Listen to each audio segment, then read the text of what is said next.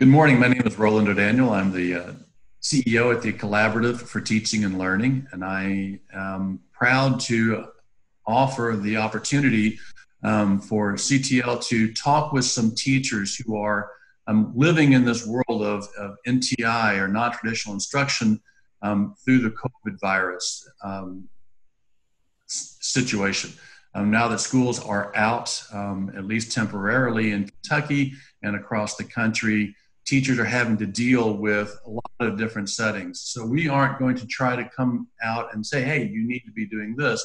But what we want to do is identify teachers who we think are doing innovative approaches or really strong instructional approaches to NTI given their situation, and highlight them to help teachers across the country think about what they're doing differently. I'm incredibly pleased to be joined today with Angela Zorn. Angela, I'll let you introduce yourself. Hi, I'm Angela. I am a social studies teacher. I've been teaching for, and this sounds pretty unbelievable to me, this is more than 20 years of teaching now. Over the years, I've taught a little bit of everything in social studies, but right now my position is U.S. history and AP U.S. history. I have altogether somewhere around 150 students every day. And so that has definitely influenced the way that I'm dealing with this. 150 students managed online every day does have some challenges all on its own. And so that has been one of the things I had to take in consideration as I was trying to kind of build this airplane as we were flying it, as we like to say.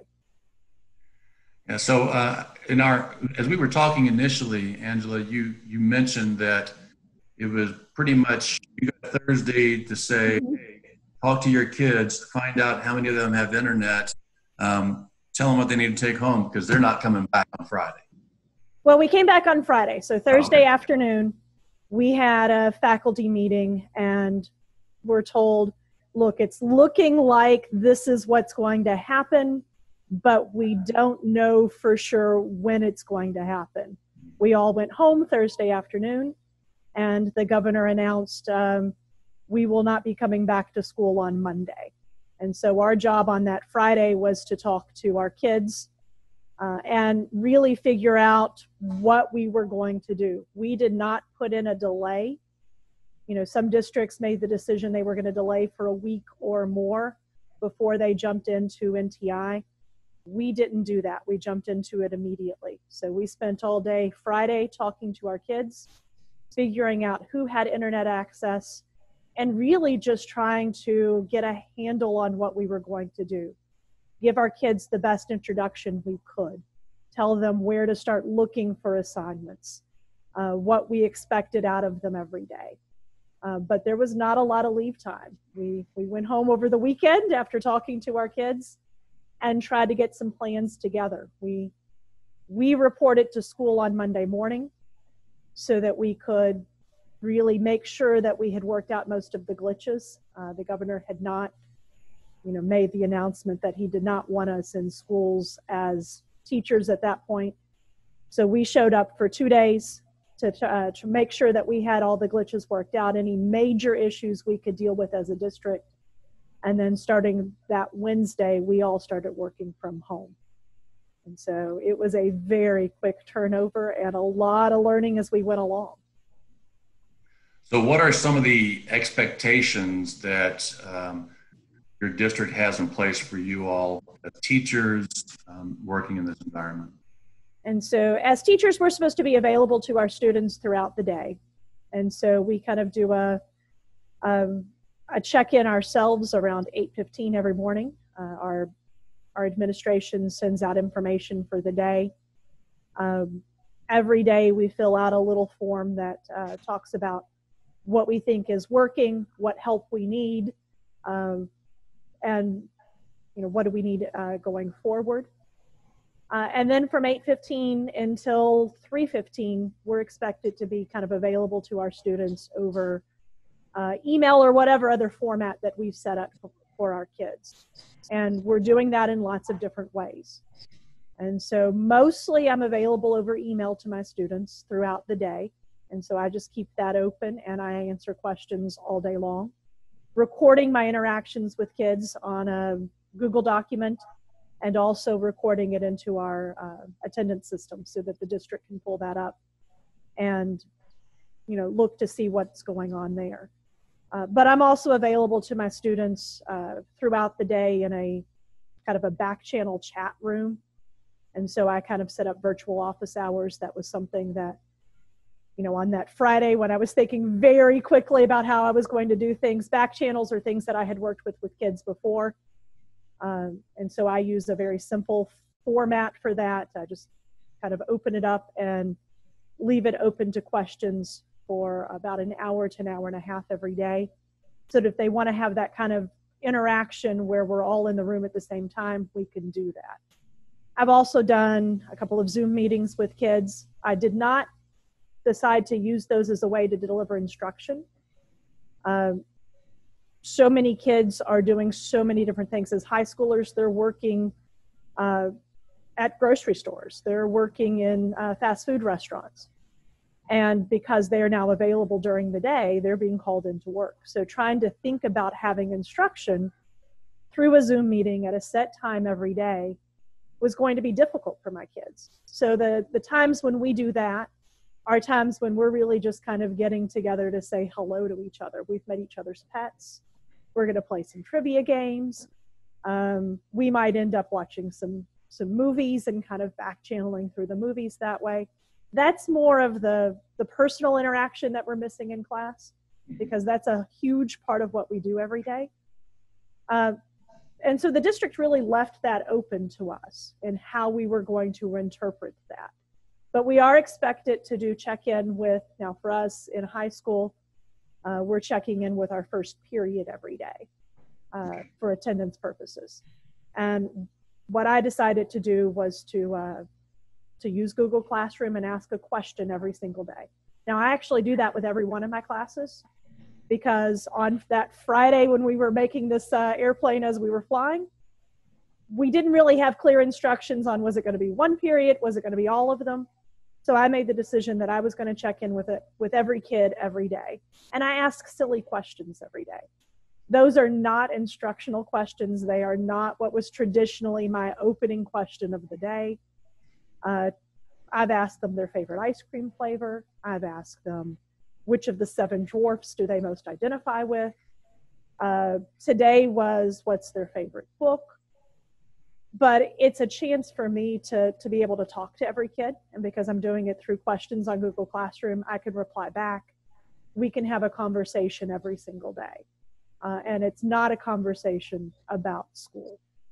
And that's kind of a nice little check-in. It's one of my favorite parts of the day, is going through and reading their answers to those questions. And so that was a district kind of expectation, that you're checking in with at least one class every day so that we have some kind of record of attendance. And then that we are giving, unlike some districts, decided we were going to move forward with instruction. And so I'm giving instruction every day. But again, I'm not doing that synchronously. We're not doing that through me lecturing through a meeting every day. I'm giving them, and that's evolved over the time that we've been working, but I'm giving them assignments every day and kind of checking in for feedback. And we are actually grading those assignments. And so they are getting grades. We're still figuring out what all that's going to look like as this extends beyond our original 2 weeks, and then until April 20th, and then until May 1st, and we'll see where we are after that. So you're in a little bit of a unique thing in that you're also teaching an AP class. Mm-hmm. So regardless of whether or not the students need new learning, the AP exam is going to be it has an impact on how you have to approach instruction, because your students are going to be taking that national exam, which I understand has been adjusted because of the settings, but it still has implications for how you're reviewing with your students, how you're setting them up for success long term. So let's talk about the AP exam, how it's adjusted and how it has impacted what you're doing. Because I read one of your posts, and I didn't mention this, and I should have. For those of you who don't know, Angela is at Kentucky Teacher, KY Teacher on Instagram and Twitter, and is a pretty prolific Instagram teacher on Instagram and in Twitter. So if you want to follow her, I highly suggest that you do. So anyway, so back to now that I've interrupted you. You're fine. Back to that. So how has the AP exam been adjusted? And then let's talk about your instruction and how you've designed instruction. And so, well, the College Board didn't adjust immediately. And so that was something that, we had to kind of jump into, not knowing what that was going to look like. And so those first 2 weeks of instruction were me just moving forward, not knowing what we were going to face in the weeks that came. And so it worked out very nicely with the way the College Board adjusted. We were exactly where the College Board thought we were supposed to be.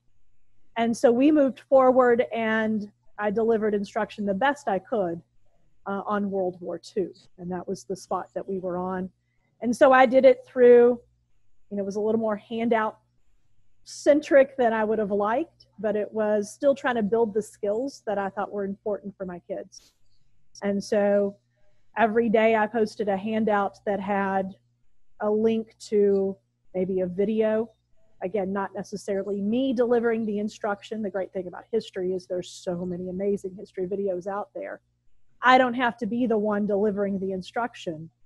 I can pull up a history video that gives 3 to 4 minutes, but it also has imagery from the time period. It has, it gives them all of that kind of stuff.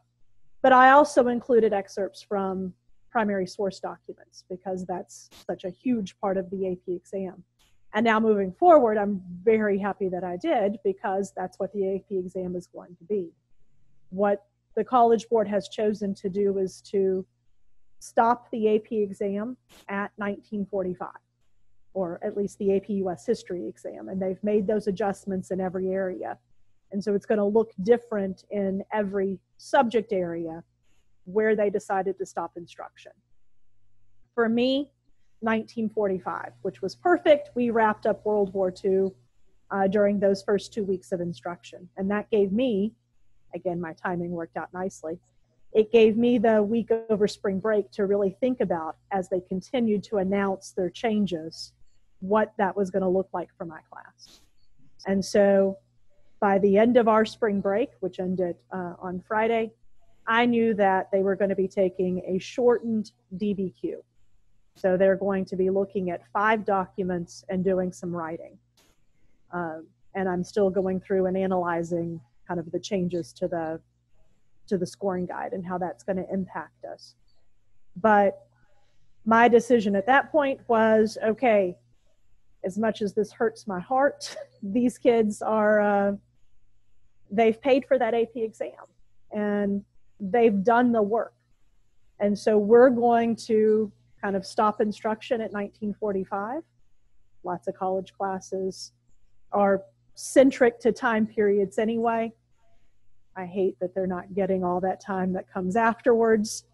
But for us, that's where we're going to stop. And so I thought about, okay, how can I divide up all of that instruction from, the College Board has said they're starting in 1754 and going until 1945.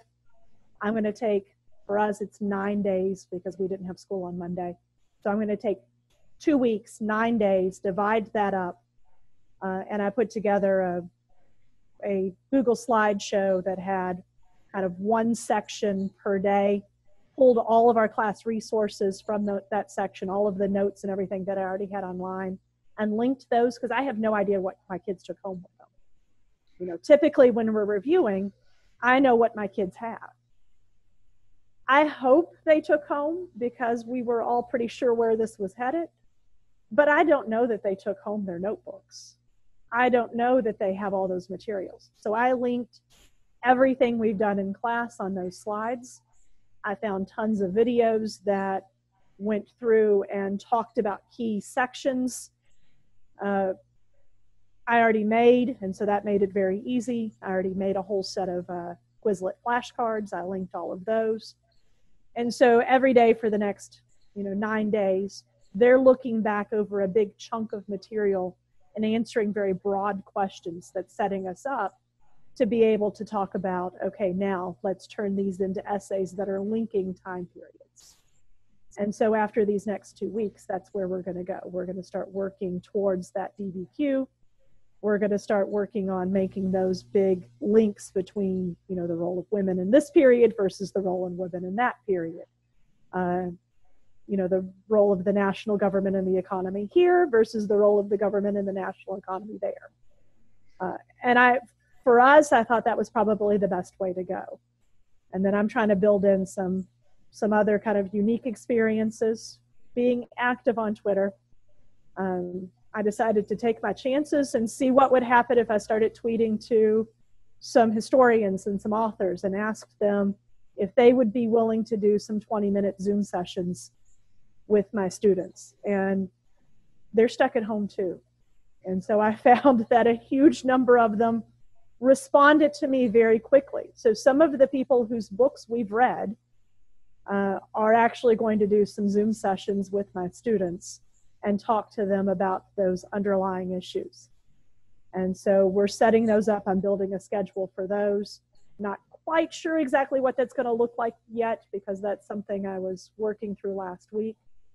But it was something to try to give my kids a unique experience, considering everything that's going on right now. Yes. I saw you share a couple of those tweets the other day, and I think it's brilliant. I agree. Everybody's at home, so how do we all interact and identify those opportunities as they present? I think that's one of the things that I think you've done an incredible job of. Is it's a hard situation, but it's also an opportunity to think about things a little differently.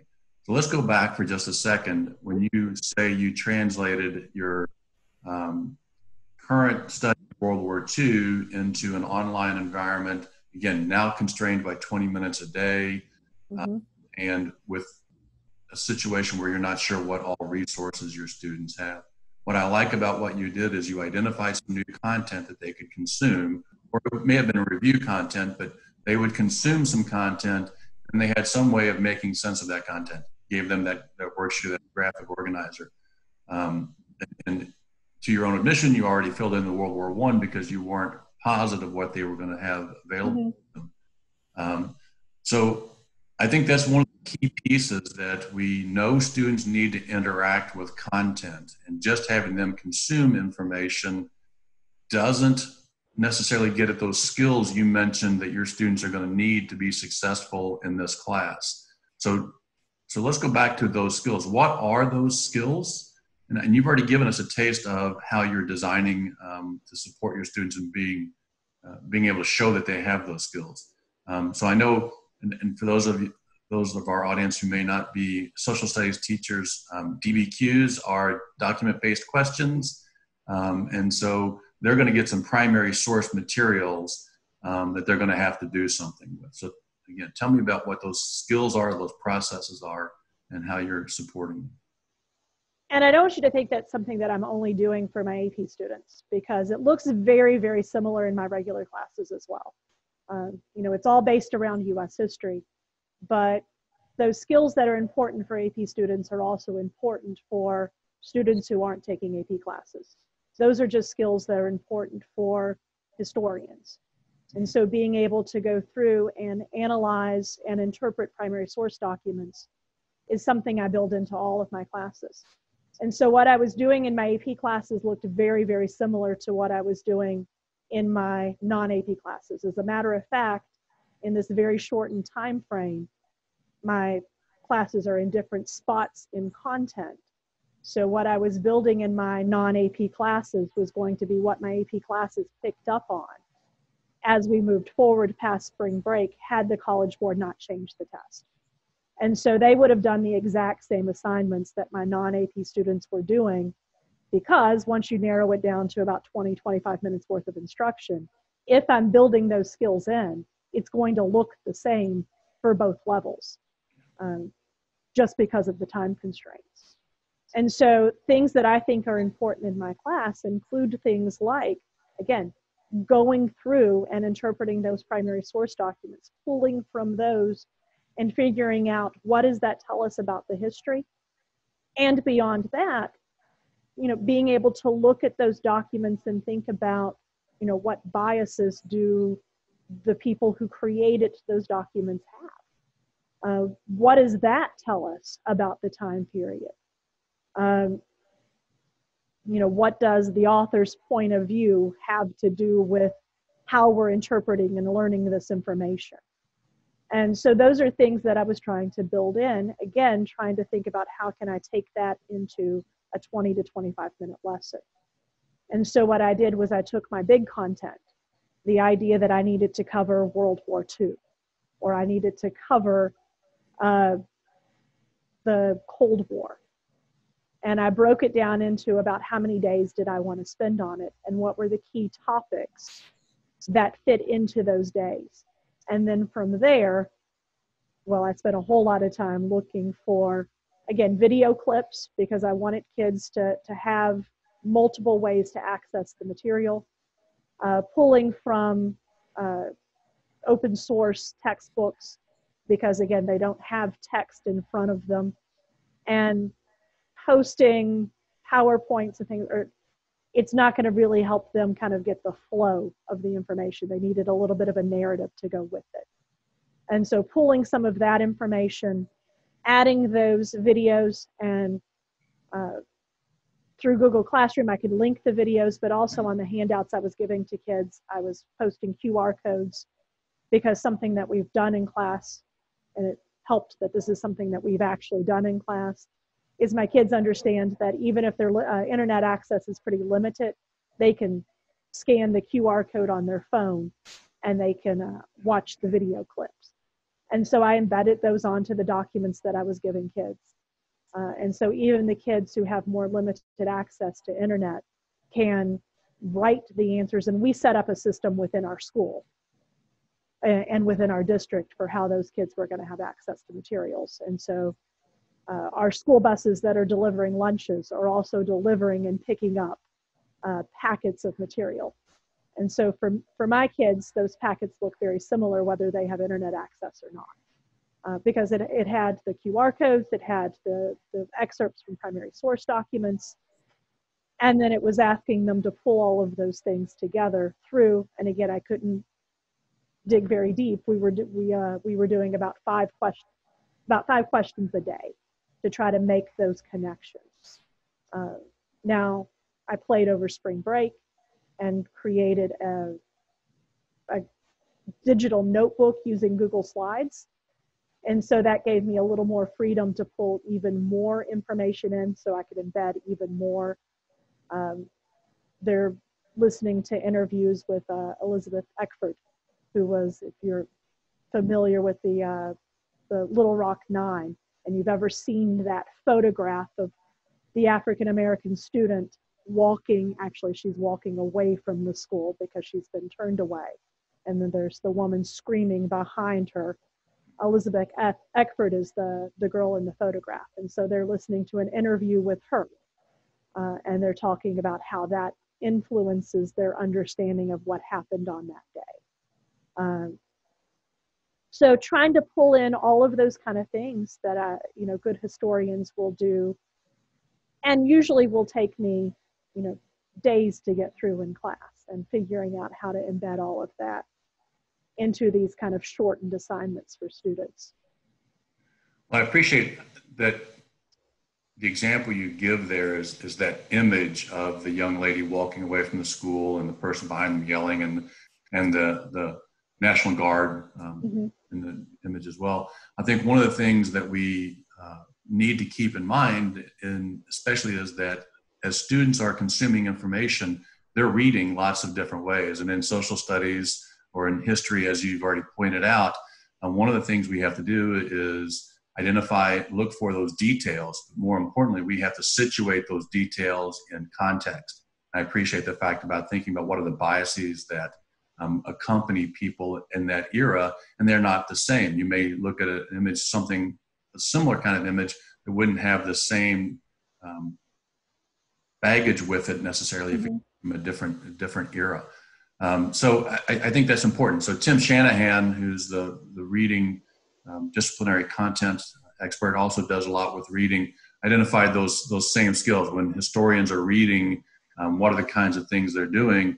And it's exactly what you said. They're looking for those details, but they're really trying to situate that within the period, and then looking across multiple documents to try to triangulate that, which I know you mentioned earlier, this idea of women's suffrage in this era compared to women's suffrage in this era, and trying to look for consistencies and similarities or differences. So those. Yeah, one of the things that we've talked about over the years has been that, you know, getting kids to read doesn't have to always be getting kids to read very traditional written excerpts. And so in a social studies class, it often involves, again, getting kids to learn how to read photographs and the information that comes from those photographs and pulling those details. And that's something we do in class all the time by putting up a photograph on the screen and really learning how to systematically, what's the central image? Well, then let's kind of zoom back from that central image. And what do we see behind it? How do those images connect to the history we know? And so because that's something I've worked with my kids over the course of the year, it's something that we can continue to do in this very different sort of format.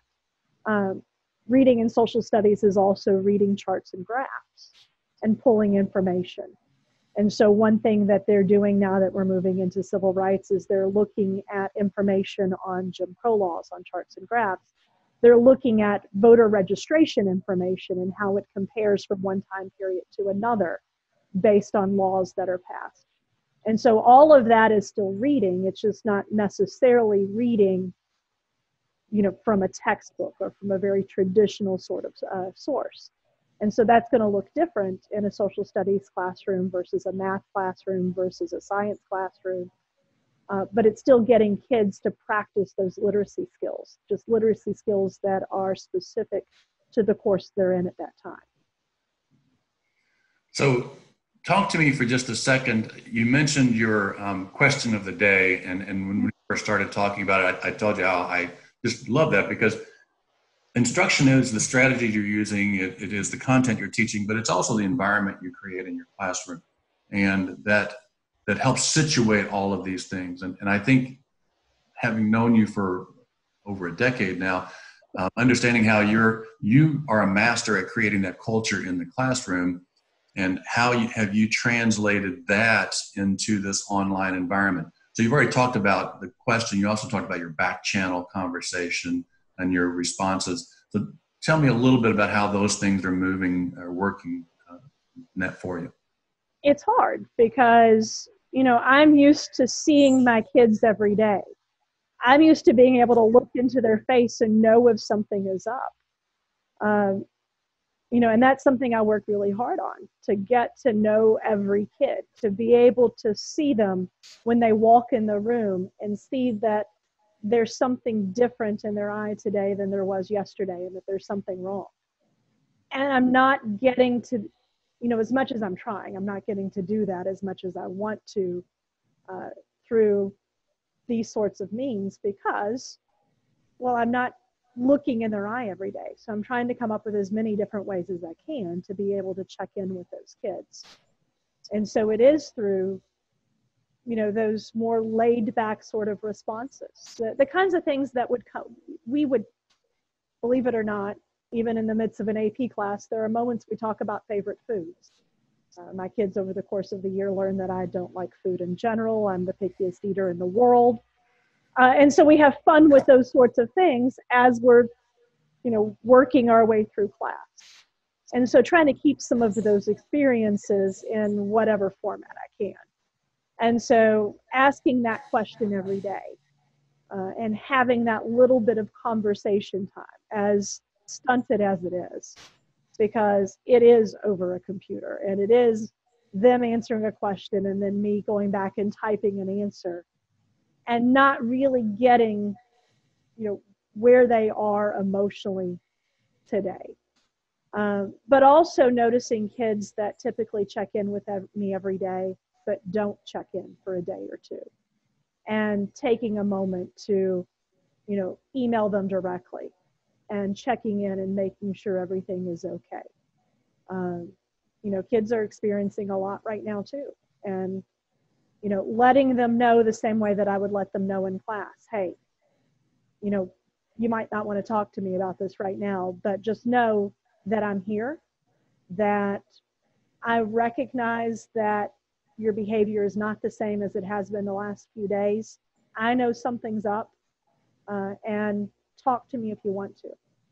And we've tried to also put in place through our school, through our district, lots of ways for kids to reach out for counseling if they need it. Our counselors are available. They have office hours.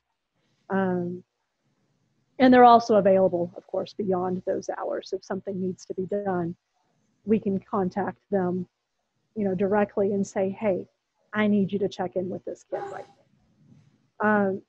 But trying to continue relationships the best I can, considering where we are right now. Those daily check-ins are one way to do that. And it's a way that is kind of, like I said, separate from the instruction. Because, I tell the kids at the beginning of the year, I don't want the only thing I know about you to be, do you like history? Because some of you aren't going to like history, and that's okay. It doesn't have to be your thing. But I want to know more about you. And so kind of continuing that idea. The back channel chat is just an open room that I use so that kids can have a place to ask questions more directly. Email works, but not all of them want us to send email to me. Some would rather be able to get that immediate feedback. And even though I'm sitting at my computer, I don't always have my email open. It also gives a chance for them to interact with each other. Some have taken advantage of that, some not as much. And then again, we've done a couple of those Zoom meetings where we've been able to actually see each other. Again, not every kid has taken advantage of that.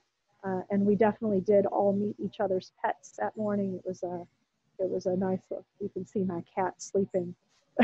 I'm very impressed. He's been there the entire time and hasn't moved. Which is very unusual. So I don't know what's up with him. But yeah, we met each other's pets. It was a really laid back sort of atmosphere. For me, I didn't feel like that was the time to say, okay, now get out your notebooks. We're going to take notes. We're going to have a normal class period, because nothing about what we're doing is normal right now. And, I have anxieties with this. I have, nights that I can't sleep. I can't expect that my students aren't having the same sorts of things. And so I need to try to figure out ways to help them deal with that and to give them that laid back experience. I can't expect them to show up to class every day with their notes ready to go. That's just not where we are right now.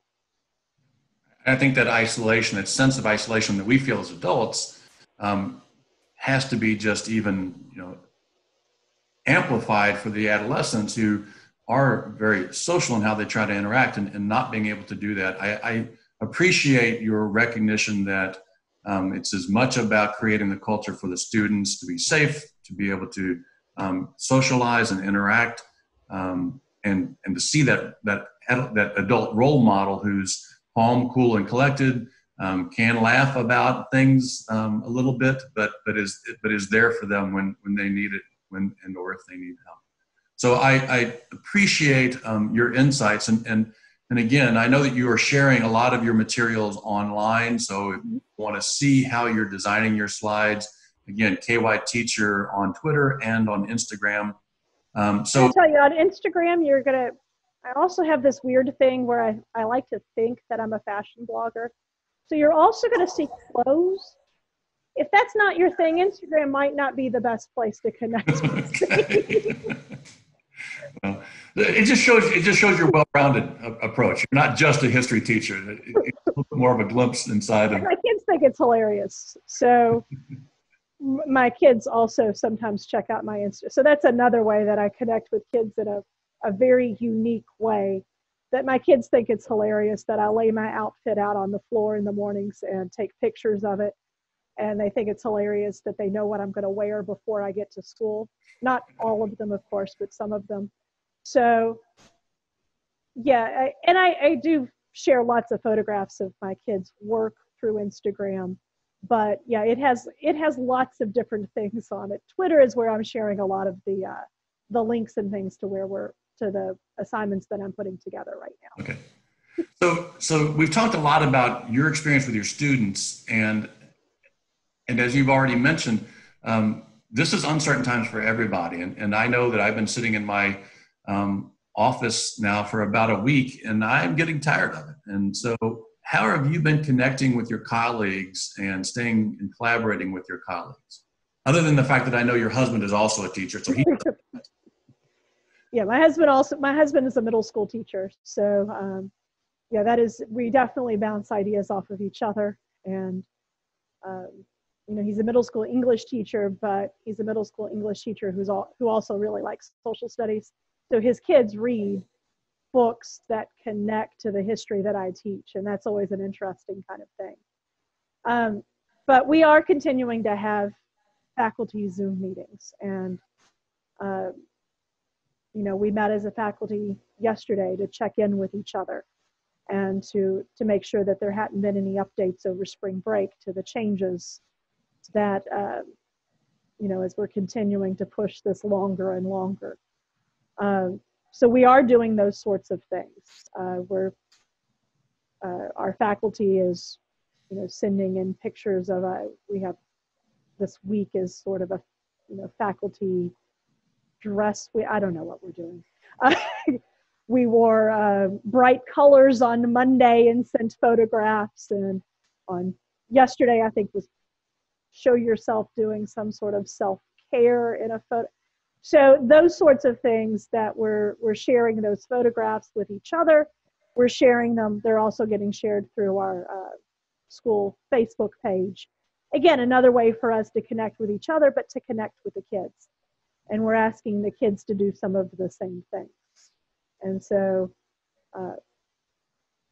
our school Facebook page has been sharing those sorts of things. It's been sharing, we've asked seniors to send in information about themselves and where they see themselves in the next year, and trying to, highlight and spotlight our seniors, because, man, this is a tough year for seniors.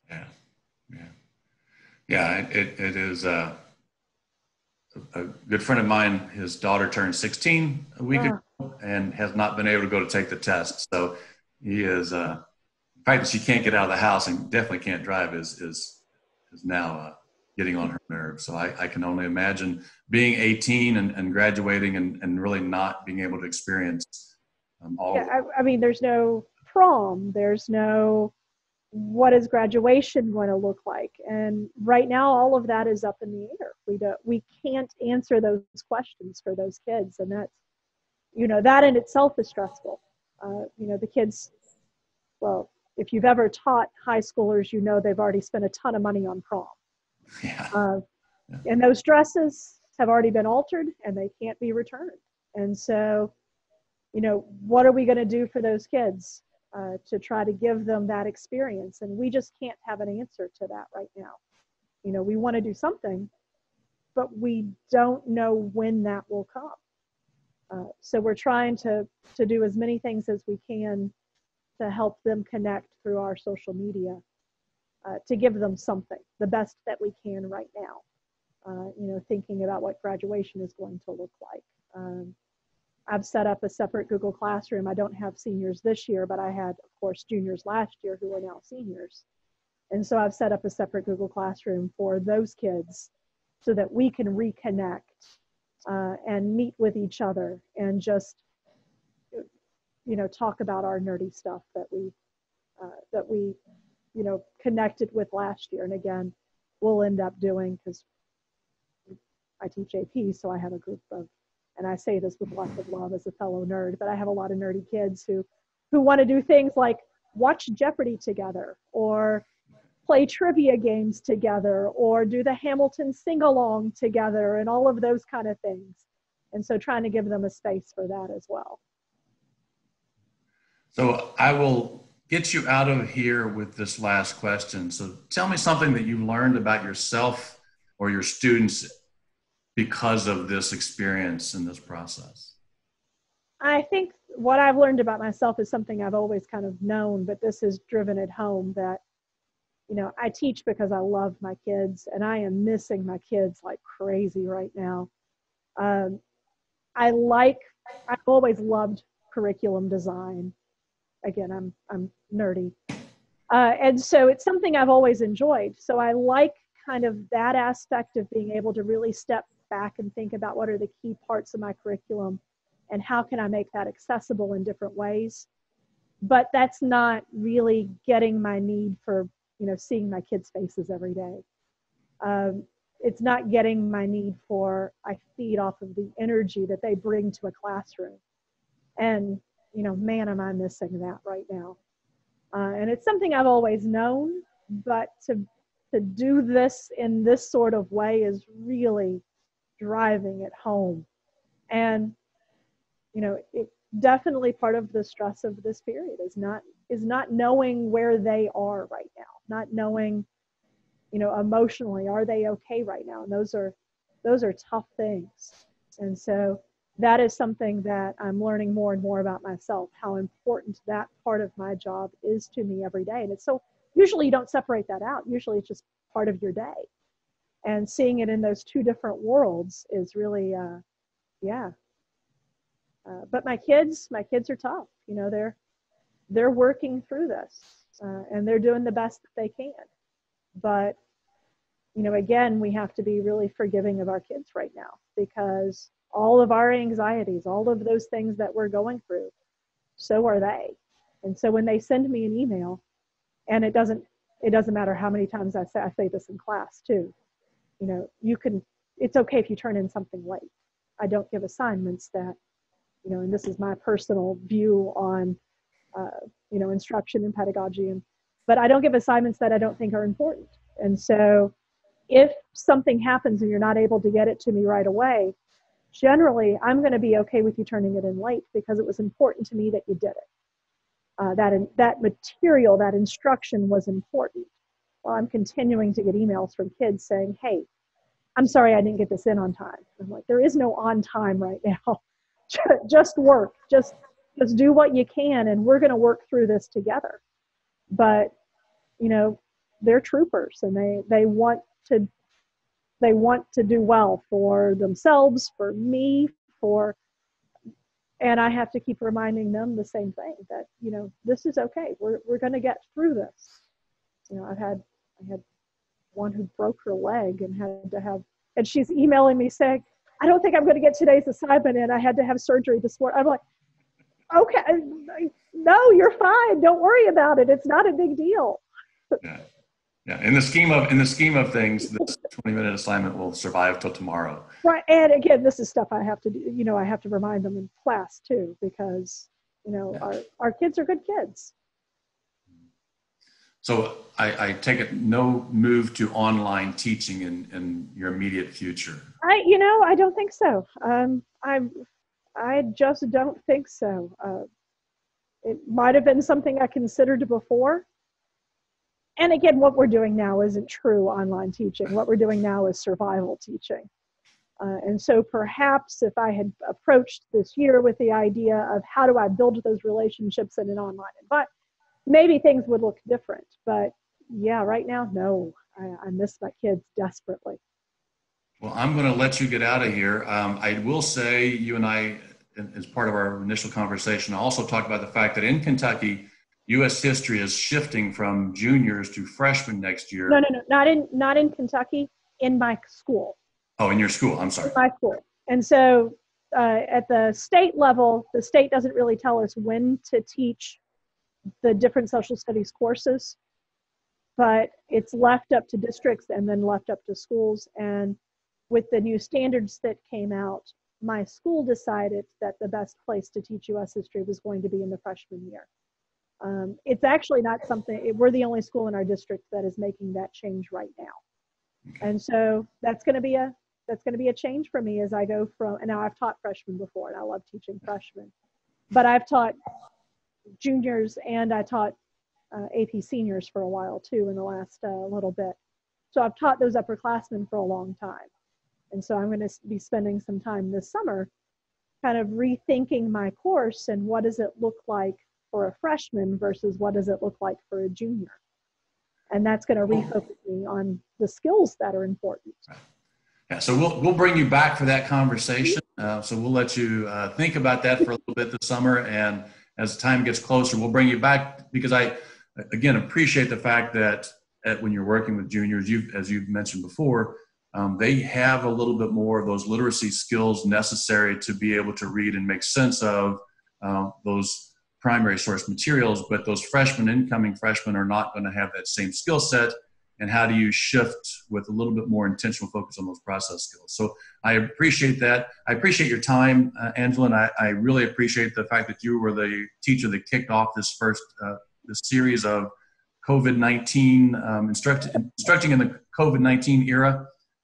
We will have more podcasts coming out over the next 3 or 4 weeks.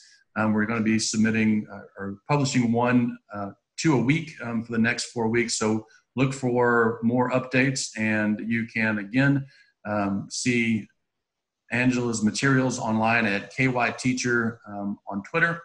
And if you like her fashion blog, you can also go to Instagram and check out her fashion blog. So Angela, thank you very much for your time. Oh, thank you. And I'm looking forward to seeing what other teachers are doing because we're all figuring this out as we go along.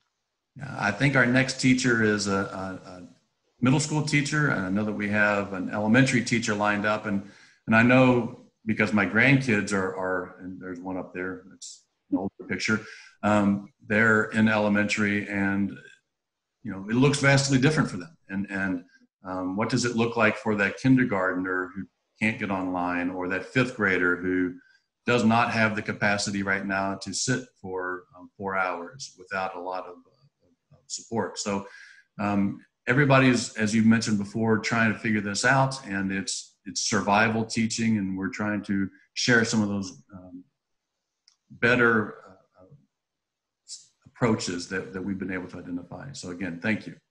Thank you.